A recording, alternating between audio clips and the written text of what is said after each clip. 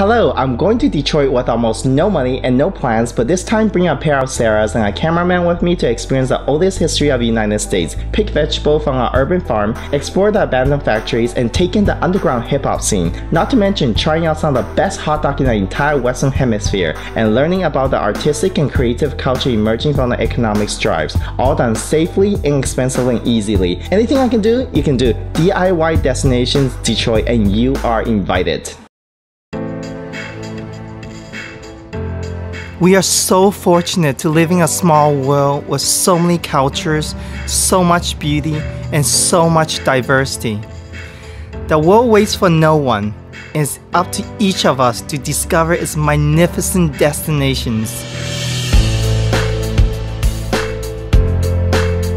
I want to make travel accessible to all of us by showing how it can be done safely and inexpensively.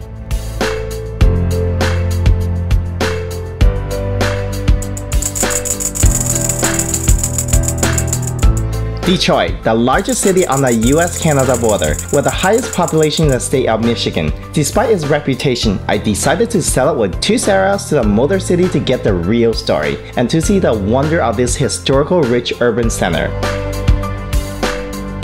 First things first, we found ourselves some cozy beds at the Hostel Detroit. The city is one and only hostel for the worried travelers. I can't say enough good things about these guys, but more about that later. After 7 hours in the car, we need to stretch our legs, and Zach, the co-owner of the hostel, knew the perfect way: a bike ride. For a slow roll around the city, basically. It's a lot of fun. You guys are going to meet a lot of cool people.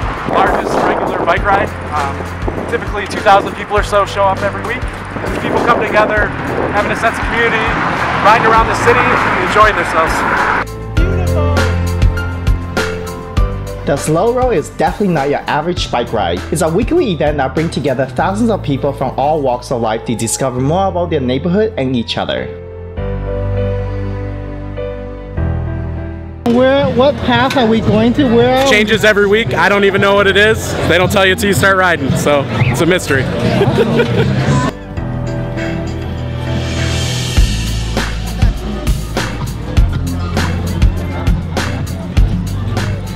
There's so many cool, amazing bikes out here. I kind of feel like my bike is a little boring right now. I mean, look at these bikes. And with a fist bump for good luck, we're off. I, myself, not to make sure to fall off my bike at the starting line. This event has over 12,000 registered users, and that number is growing. Many bicycle hobbyists take this opportunity to show off their flashy rides and show their pride in what they represent as a community. We're not a gang. Not a gang. What's the right word? We are a bike club. We are leaders in our community. Definitely, definitely. As the evening settled in, more and more cyclists join us to roll into the night. Along with our countless sighting of amazing decked bikes and the interesting characters that ride them, we are also consistently reminded of ever-looming police presence. We're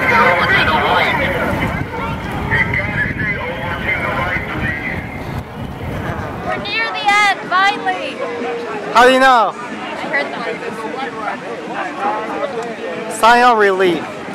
The seat is very hard. Hey, that's how you can prove you're a woman. Right, Zach? We're all men. We made it. I guess. He said it. I trust him. Huffling and buffling our way through the snow roll called a dire need for a cold beverage, Zach once again came to our rescue as he knows a wonderful place to stake that need and to learn about one of the Detroit's homegrown sports. We're here with Chris at the Fowling warehouse. It started a couple of years ago, but I would like to hand it over to you and kind of explain what we're doing here and, you know, why it's Detroit's sport. There's about 60 of us every year. We go to the Indianapolis 500. So 14 years ago, we decided we're going to build a bowling alley. We set it up, and it was a total failure. Bottom line, the ball was going into our neighbors. Real bowling ball, ankle level. A couple guys were throwing the football back and forth. Bounced on the ground and went right into the bowling pins. They were like, we need to throw the football at the bowling pins. Yeah. That happened a few years, and every year at Indy it got bigger and bigger and bigger. Yeah. So it got to the point where, you know, like, this is something. You're onto something. There's 2 boards, platforms. There's 1 football per lane, and the object of the game is to knock down your opponent's 10 pins before they knock down your 10 pins. So normally 2-on-2, so it'd be player 1, their player 1, player 2, their player 2, repeat. There's no points, there's no frames, there's no time limit. Knock their 10 down first. You ready to lose? Let's do this! Let's go! You can't take this.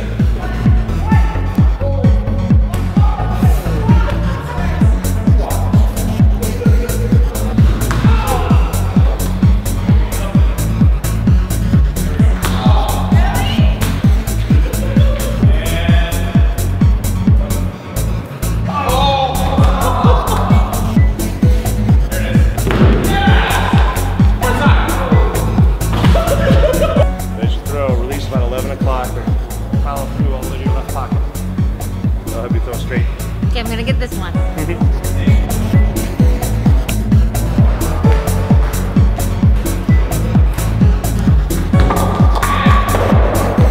All right.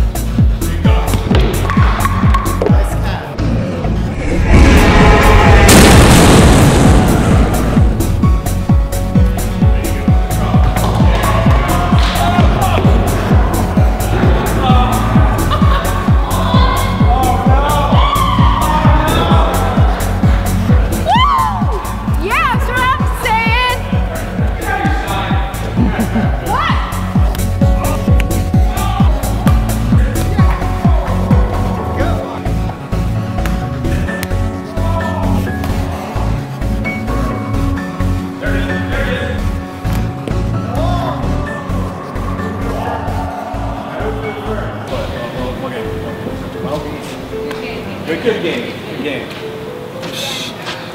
Now we got. I gotta tell you, we got a good goal. You tried your best.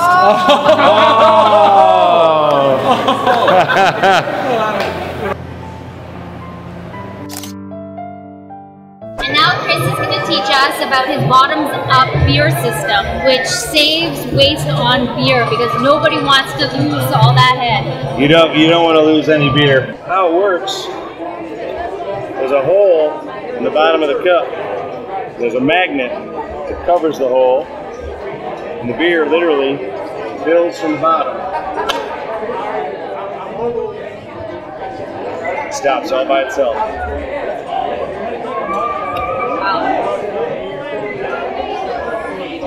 Perfect amount of head on any beer. Thank you, Chris. Thank you. So why don't you go ahead and give it a pull. Well, actually, we like to warn everybody because it's really loud. We got a bug!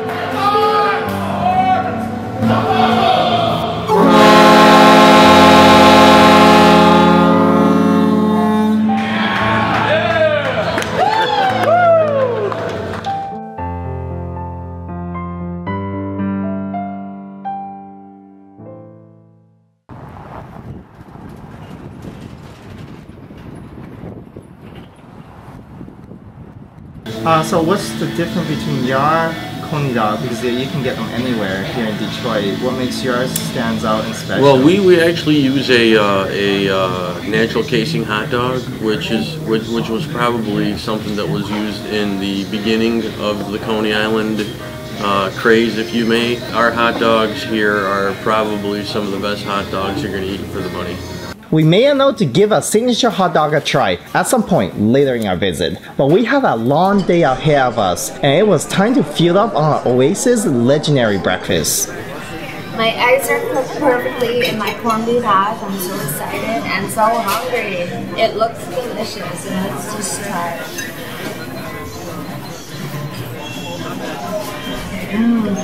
Worth the wait. I got the banana nut pancake. I'm gonna try it right now. See how it is. Thanks for stopping by today. And you heard how quiet it is over in this corner. It's because we're too busy chowing down. It's delicious. Either that or you're in a hurry to get out of here. Yeah, One of the two, that's right? true. Well, thanks again. Okay. I appreciate it. Have a good day. Wow, I think we're empty up the table, and with the amount of food, I think all of us need to have an intensive Jenny Craig session. Feels almost tropical with all these palm trees here in the Rensen, also the headquarters for GM. I'm excited to see the showroom that they have, the displays of the vehicles, but also we're gonna go upstairs and check out the 360 panoramic view of the city. I'm excited, let's go.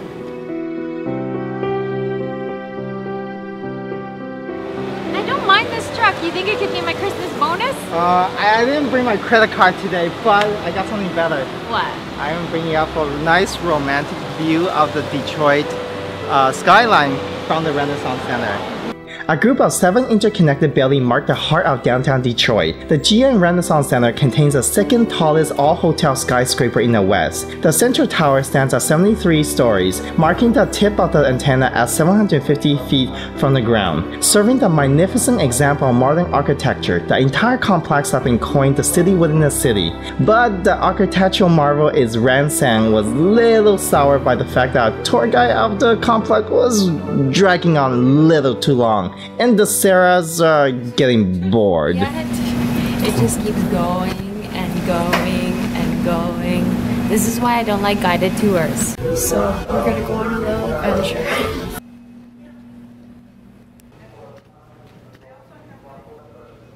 The Sarah's adventure ending up leading nowhere, but some empty lobbies and hallways looping back where we already toured. So it was time to move on and hit the street to see the real grit and adventure that Detroit has to offer.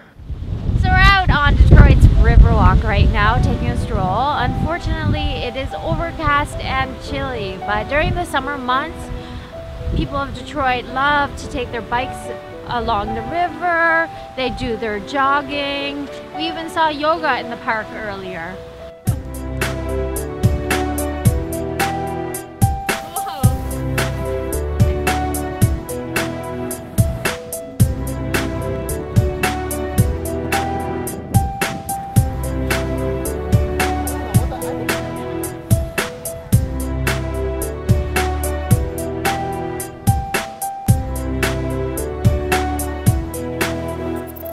We keep coming across these friendly by nature, the little free library where you can take a book, return a book, and it's a really great way to be eco-friendly on the cheap.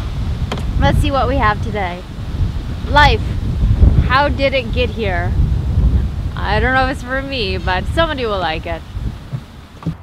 Detroit's many economic hardships has given birth to a very deep and unique artistic culture. Built in 2011 over an abandoned factory lot, the Lincoln Art Park has been a site for a number of large-scale sculptural pieces, standing as a sign of abundant creative expressions.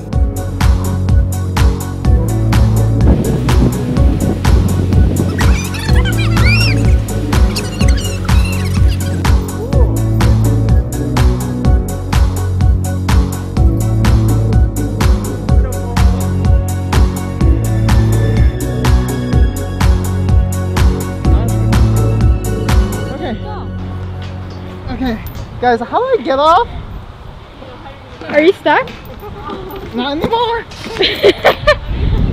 So they literally took any resources they had and made something beautiful from it. Anything. And to anyone else, this would be just garbage. This is amazing. It blows my mind. Something you would see at a science museum. The shape of it, the geometry, everything on point. Stuff you would learn in art school. But it was just from the creative inspiration inside them. And what did they use? Garbage. Uncle Sam right here. I want your rights.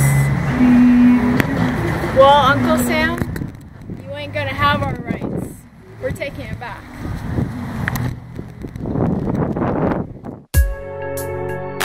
But it's not always glorious rebellion. Many areas have become nothing more than a shadow of memory that was once a thriving industrial zone. These places can be dangerous and we do not recommend you going alone. But we really want to explore some of these abandoned buildings to catch a glimpse of what was then a heart of the empire. Or at least to scare the living crap out of each other. I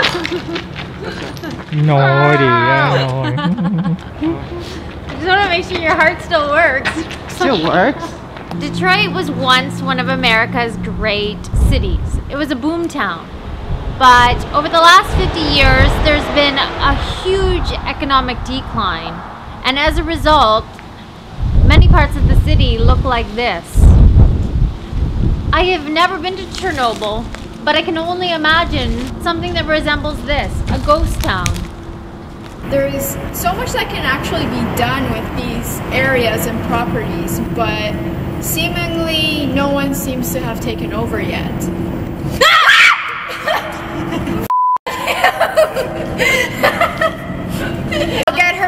I'll get her back. Just watch. Just watch.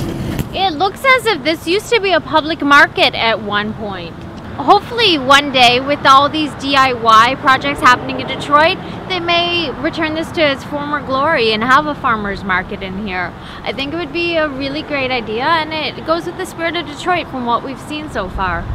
It's just like the gold rush. Detroit found a surge.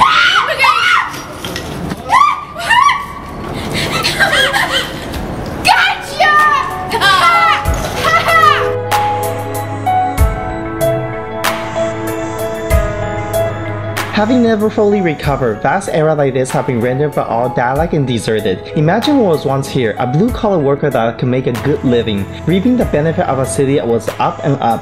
But only half century later, not only the swamp of industrial buildings are compromised, but also the surrounding neighborhoods and residences, small business, restaurants, and mom-and-pop shops, all locked to executive decisions and time. The high level of crime and vast expense required to rebuild has left little incentive for anyone to make the use of the land.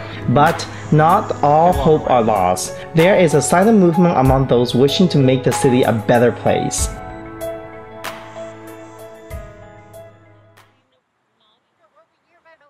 We're on our way to the African Bead Museum, and as you can see, the entire building is done up with all sorts of beadwork, and I'm excited to go in and see what is in store.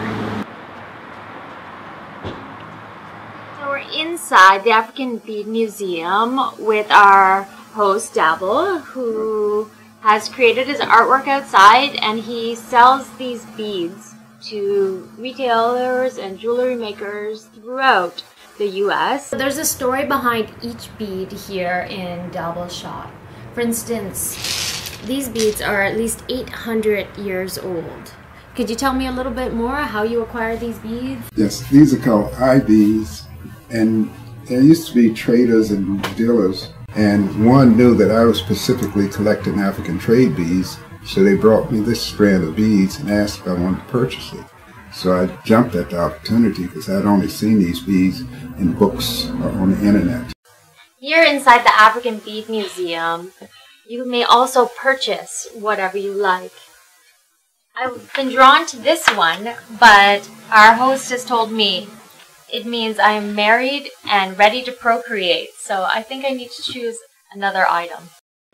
The shop is only a small part of the museum. Dable took us on a tour of his property, which he made into a living artwork that reflects the soul of the city. The African Beads Museum spans an entire city block with 18 exhibits on display, which Dable himself created from iron, rock, wood, and mirrors.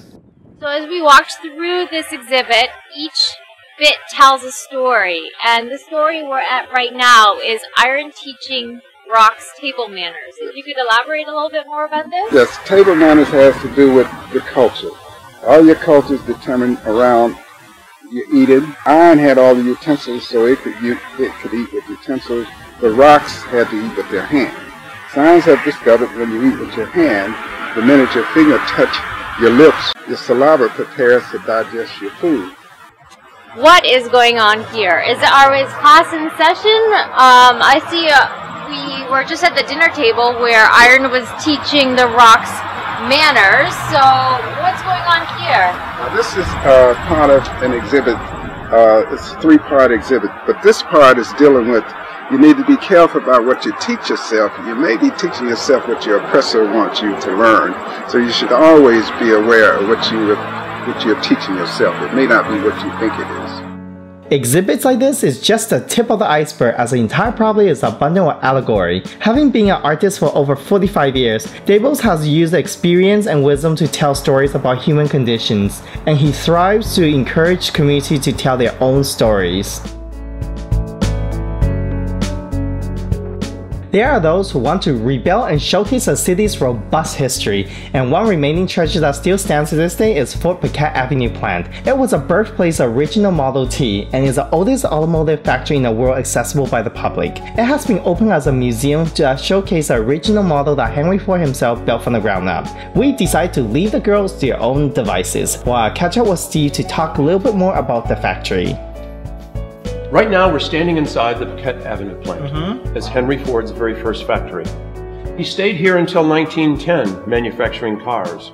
All of them were built one car at a time, meaning no moving assembly line. They had several different techniques. They were always trying to do it faster and more efficiently. So are these all original, like the floor, this? So I'm actually touching the history right now, right? Absolutely. As a matter of fact, this is the very location where we say you can feel and touch, okay, and understand exactly what was going on more than 110 years ago. Meanwhile, in the showroom, the Sara's was taking the work of ingenious craftsmanship in this old technology very seriously. There's no horn on this one. You call this a secret room. What's so secret about this room? Well, this room was specially set aside by Henry Ford as he was making all those early models of cars here. He took his best engineers and himself, and they came here every single day.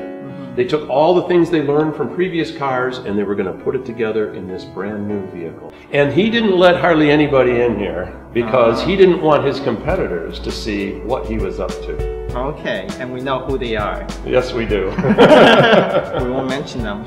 The many vehicles on display are history lessons in themselves, showing the evolution of automotive's early stages, of course, including the super famous ones. Like, are we sitting on history here? Is this original? Yes, we're in a real Model T right now. This is from 1912. It's called a torpedo, only because of its unique shape, and it's kind of look for the gas tank in the back. It kind of looks like a torpedo back there. Steve, can I ask you to do me a favor? Sure. Can I borrow this car for a weekend? Well, that would be kind of fun, wouldn't it? Okay? Yeah. One of the most interesting things I found about this factory is that it still uses a pulley system in order to open and shut the doors that block off each room in case there was a fire back in the day. So let's see if I can pick up this weight. Oh my god, I'm doing it.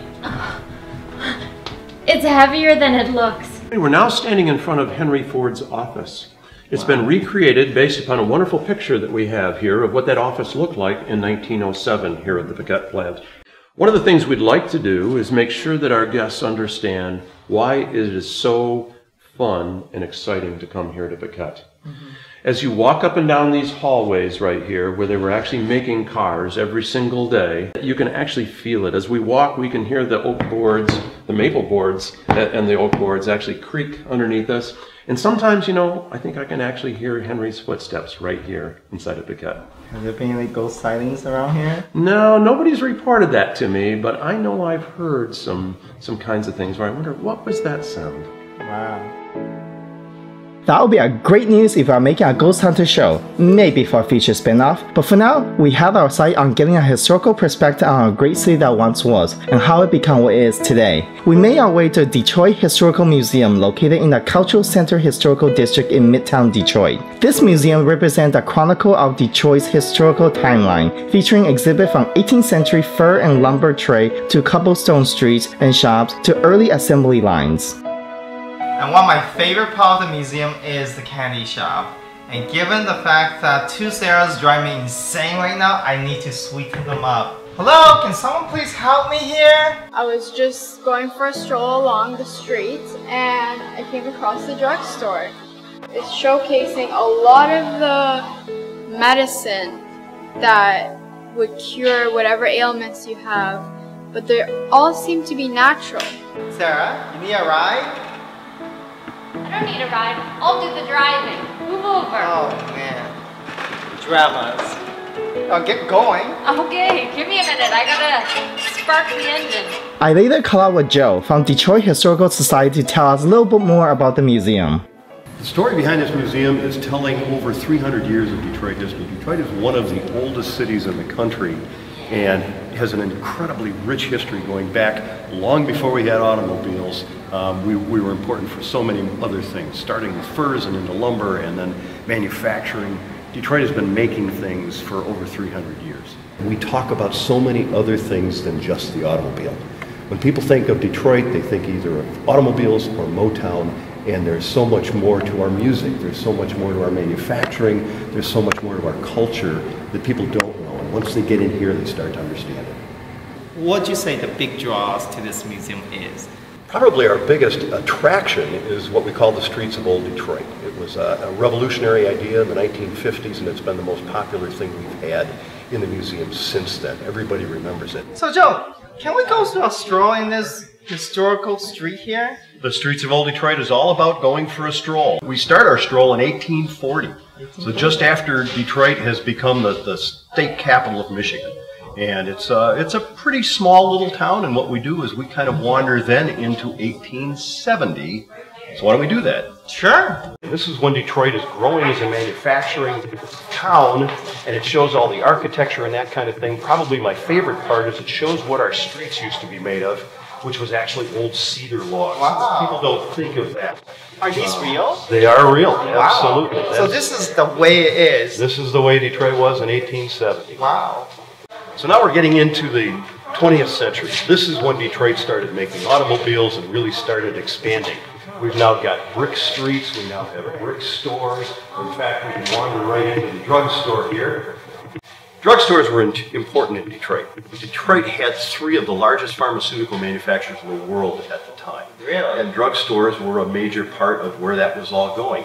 But drugstores were also a place where people gathered and had fun at things like the soda fountain here. Really? Many of our favorite drinks, soda pops, started with people making either candies or making pharmaceuticals. So wait, you can have a soft drink and buy drugs in the same place. Wow. I don't know what's the regulation back then, but that's interesting. No, there weren't any. The Detroit Historical Museum shows that Detroit has more than just a place in industrial history, but a rich historical tapestry for opportunities and expression throughout the generation. From its root as a main artery in the fur and logging trade to the origin of many of today's popular music genres, Detroit has a solid base of countless innovations and new ideas since its humble beginning. Going through this museum is an eye-opening experience as you can begin to realize how influenced this city has been on things that we enjoy in a modern culture. Armed with a newfound knowledge of the past, it was time to look towards the present, to a new innovation and idea that could reshape the future of Detroit. Okay.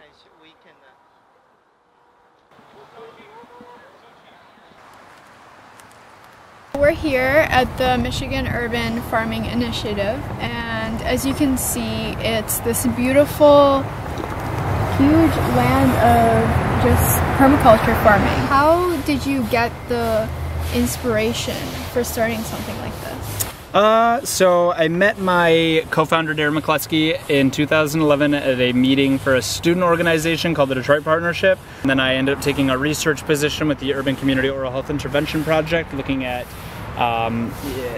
in a nutshell, structural inequality in the food system.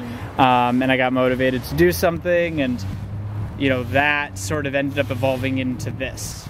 Can you tell us a little about how it's helped the community in general and the relationship with the people who do come here? The work at the Michigan Urban Farming Initiative tends to fall into one of 2 categories. So the first is addressing structural inequality in the food system through the increased access to locally sourced organic produce, the farm, right? Yeah.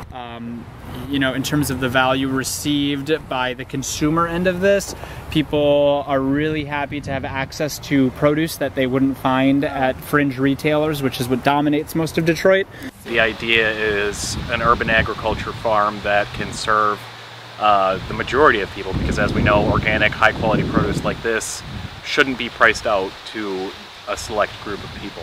If someone were to come here to Detroit, do you think they can bring this back to any city? I mean, that is the idea of it. We're at such a new phase of nutritional science, that being that the epistemology of nutritional science and healthy living is in such an infancy right now. And I mean, what you see here on less than an entire city block parcel is that we can produce tens of thousands of pounds of produce per year. There's no reason that this can't be this model can't be taken by a Chicago and New York or any other city with this such capacity. We hope all the best in this project, and I hope it keep expanding. Yeah, for sure. All right. Yeah. Thank you very Appreciate much. it.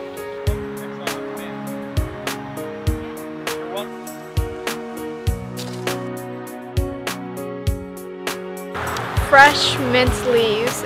These are gonna go well with my tea tonight.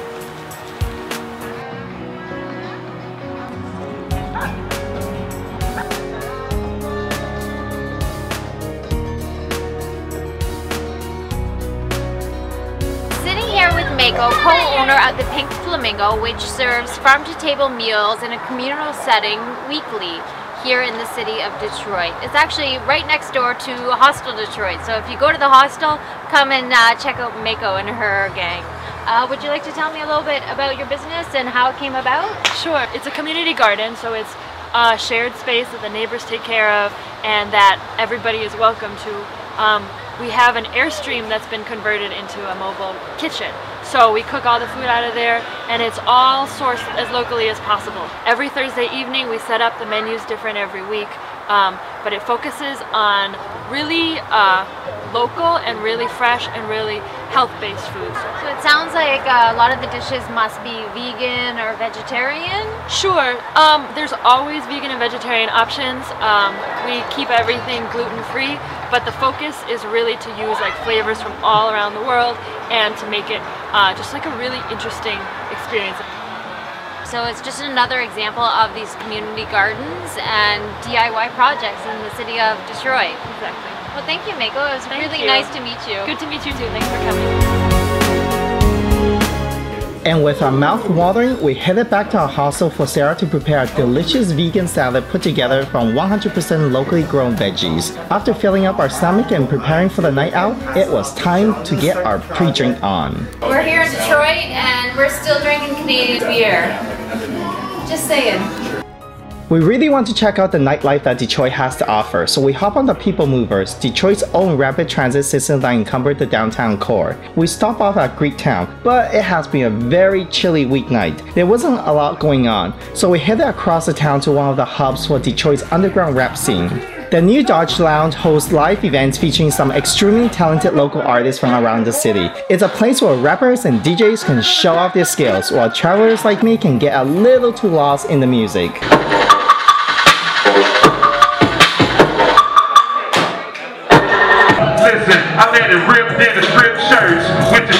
During the freestyle show, the DJ ran into some technical difficulties with his equipment, and the rapper Guilty Simpson was left without a beat. But he didn't let that stop him. In an act of quick thinking, he got some audience involved.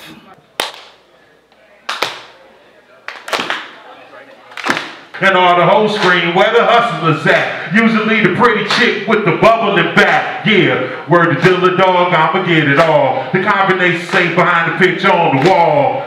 Even though mine's raised me right, I swear to God, raps just saved my life. Yeah. That's awesome how you're just doing what you love, you're rapping, but you had no idea that it would even get to other places in the world. Yeah. How does that make you feel? It makes me feel good. In the creative process in the early stages, you just kind of not really focus on where it's going. You just kind of, in the element of, creating music and kind of transcend backgrounds and cultures and, kind of hit home with everybody. What would you think your most favorite place performing at is? A lot of, I can name off a gang of places. We've been definitely places where I'm sure I probably wouldn't have had the opportunity to see without the use of this music. You wake up in a place that you've never been, don't even speak the language.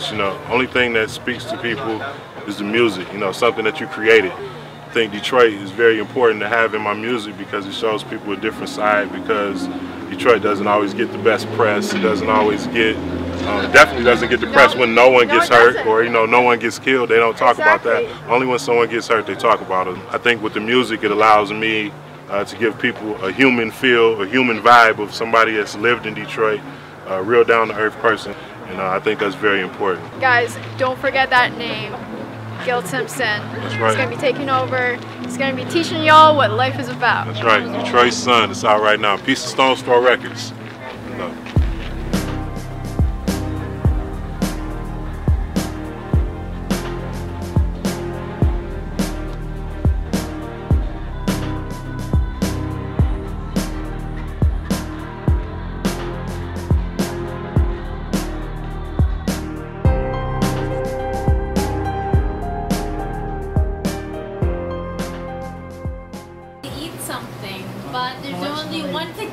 left, so we don't know what to eat.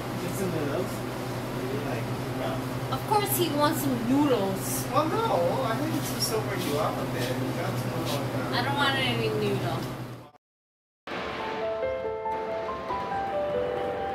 The American Coney Island, a family-owned restaurant, original creator of this illustrious Frankfurt, is a world famous for its frequent visit from celebrities, as shown by a huge display of photographs lining up the wall of this establishment.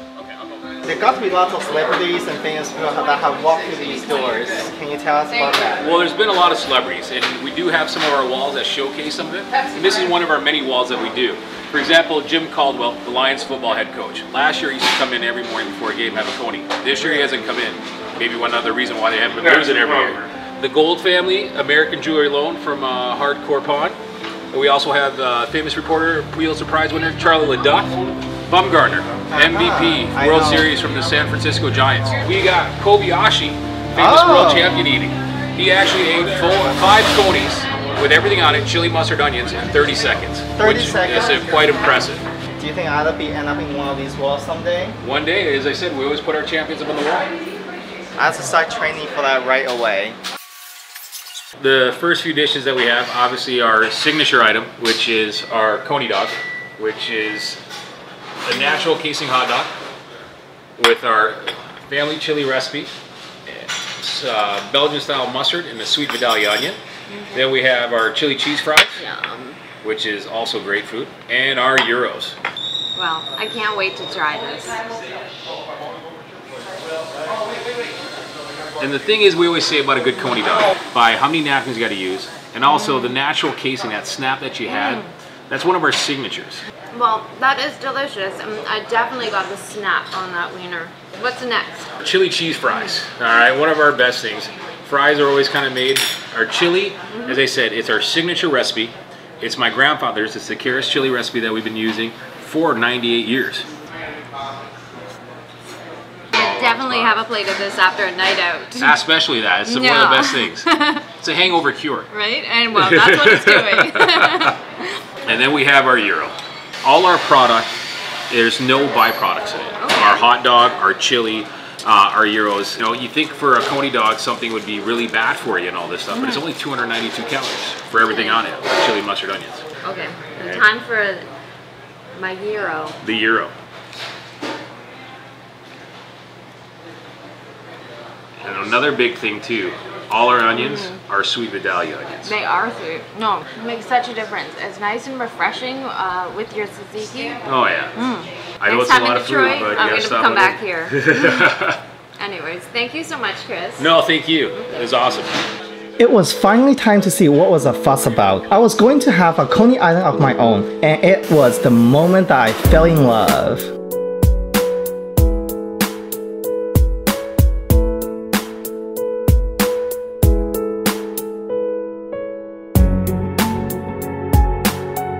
I desperately need to find out about the one who's responsible for this delicious hot dog. Could you please tell us what exactly is Coney Island and who invented it? Alright, Coney Island in Detroit is a food. We eat it here. It's a family recipe. The hot dog's a special recipe for us.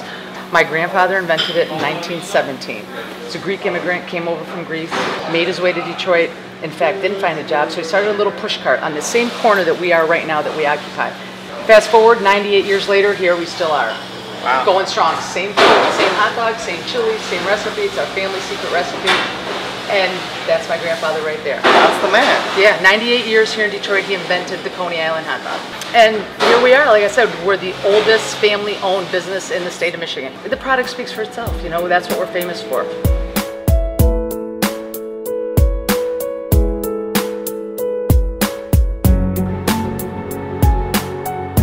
Our next stop was a museum of contemporary art, an ever-changing presentation exhibit that attempt to contextualize, interpret, and educate the modern culture. Many of the exhibit will give you titles and context, while others are up for interpretation.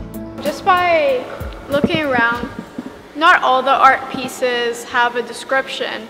There's 2 big wooden hands that are playing cat's cradle. Hands that are larger than life. This is life in between. And whatever your own hand is creating is answered back by the hand of life. That's just my take on it. We call up with Mike to tell us a little bit more about MOCAD's purpose. We present artists that are either rising, have careers, or maybe known for something else and are presenting here, whether it's a performance, an event, an exhibition. We always have something going on. We're able to be agile, and so this exhibition will be up until the end of the year, and then we'll have a whole new series of exhibitions. Now we're headed to the Detroit Institute of Arts. It's a beautiful building. I can't wait to see what's inside. The Detroit Institute of Art contains one of the largest collections of arts in the US. The entire complex spans over 650,000 square feet, displaying over 100 galleries, showing off historical collections ranging from ancient to contemporary art, and everything in between. This is part of the original building that was built in 1927, and it was an open courtyard. We now have a glass skylight on it that was put on in 1960.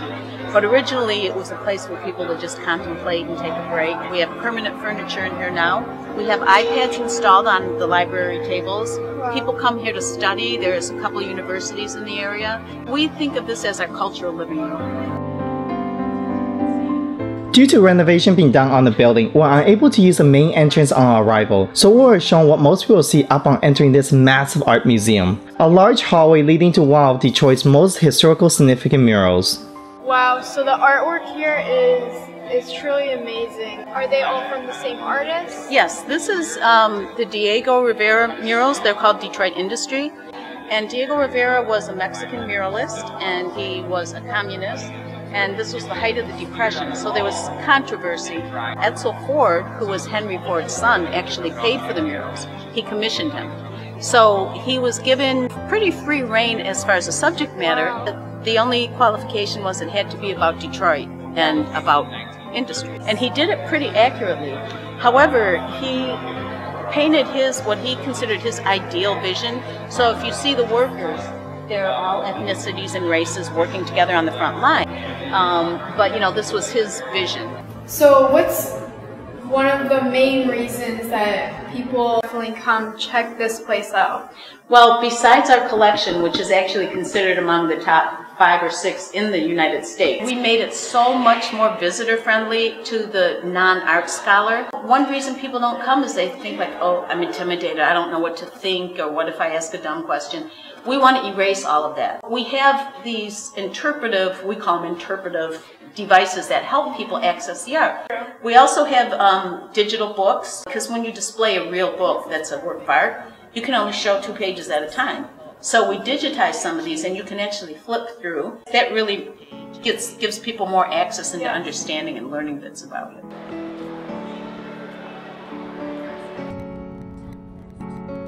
After having our fill of historical artwork, we headed out to Dearborn, a neighboring suburb of Detroit, to check out the Henry Ford, a national historical landmark. What was originally began as an educational institution dedicated to Thomas Edison, in 1933 it was reopened as a museum that focused on Henry Ford's personal collection, geared towards mechanical innovations. The exhibit on display includes the Automobile Hall of Fame, which include vehicles used in every era of history of the automobiles, many used by the US politicians and celebrities. Also on display are concept models of future cars of the past, created by brilliant minds seeking to bring on the next era of automobiles.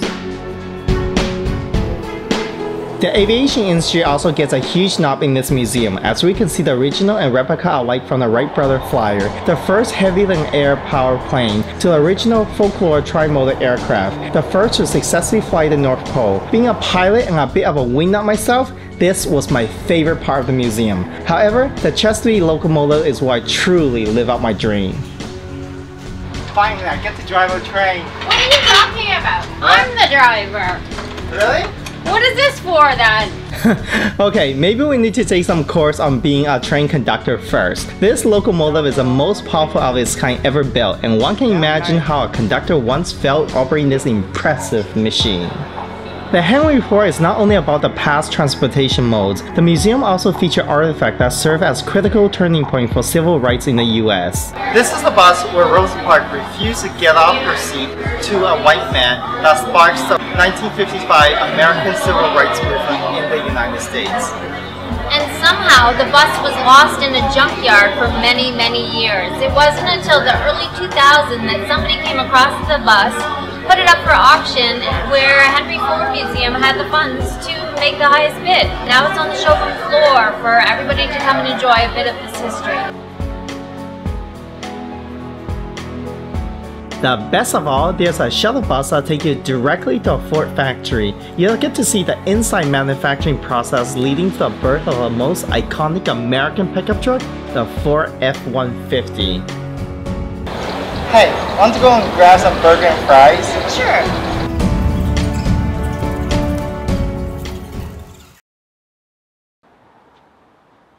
Along there, our history and arts left us starving, and our final stop was check out the fine vegetarian cuisine courtesy of Seva Detroit. Located at 66 East 4th Avenue, Seva is one of Detroit's best-known vegan restaurants, notorious for many of its dishes that simulate non-vegetarian meals.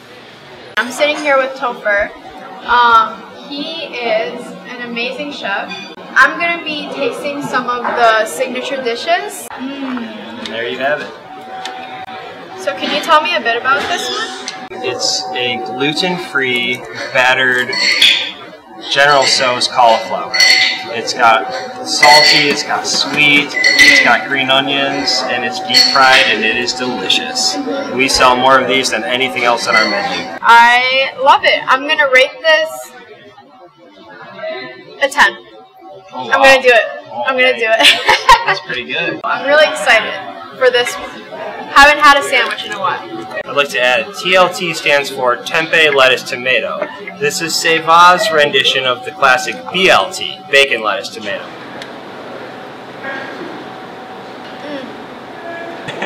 I think she likes it, yeah. This is very, very good. It seems like it's meat, but it's not.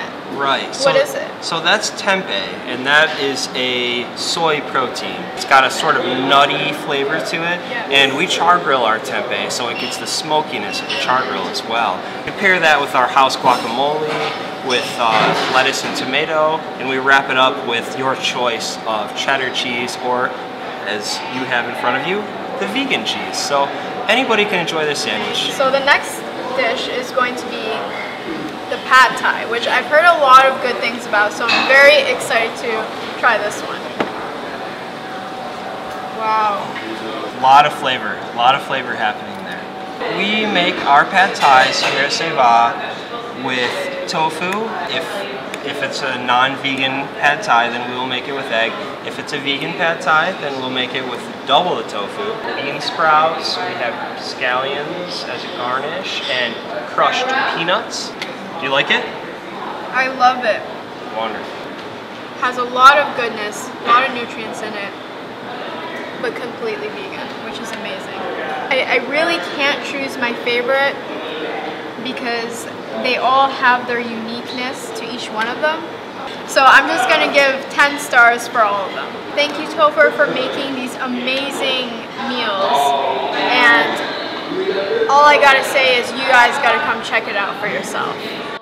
Harboring a deep contempt for Sara for tasting the food while we watch, we were invited to the kitchen and introduced the head chef at Seva. She showed us how she makes the delicious pad thai that we couldn't wait to try out, not being shy to show off her mastery in the kitchen. That's our good chef cook. The wait wasn't long, as it was a simple process with already prepared and delicious looking sauce. Within minutes, we were looking at our completed dish, ready to be devoured. It was time to eat, and after a couple of long days we had together, things would start to get savage. Why do you get eaten first? So unfair. I'm so freaking hungry. What do you want? Have some manners. Use a fork. But in the end, the food at Seva was beyond our expectation and made a perfect meal for the final evening in Detroit. I almost forgot it was vegetarian.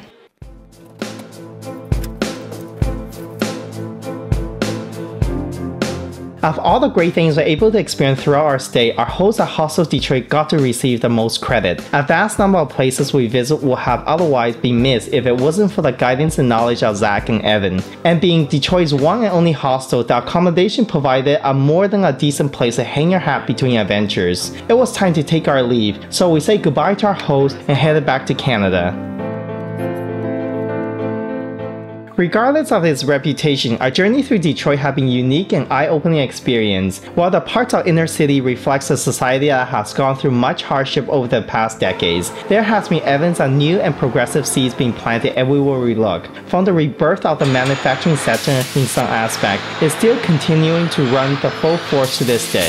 To young and powerful entrepreneurs trying to make a difference in their communities, there's much more to be said about Detroit. That I will leave to my friends to talk about. There's a huge artist community in Detroit, and that's something you won't hear about.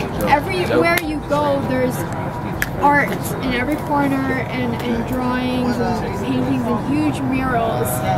You can see there's an artist inside everyone here, and I love that. It's very eclectic. There are so many different groups, but the thing is, like, everybody manages to work together, and a lot of the focus on Detroit has just been about community, and it's just there's just so many groups just doing so many things, all for the betterment of the city. Every day I'd come outside, and every day I'd see somebody taking out, you know, some trash or sweeping the street or hauling some wood, you know, to build something, and it truly is like a blank canvas, and that's why I think everybody's allowed to be an artist. Also, with that development, the concerns about safety have gone so low in these areas. Like Wayne State Police has a 30-second response time or something ridiculous like that. I think lastly, you know, being a keystone in the art conversation here in Detroit, being able to talk about gentrification, being able to talk about the new growth in the artists and creative class here.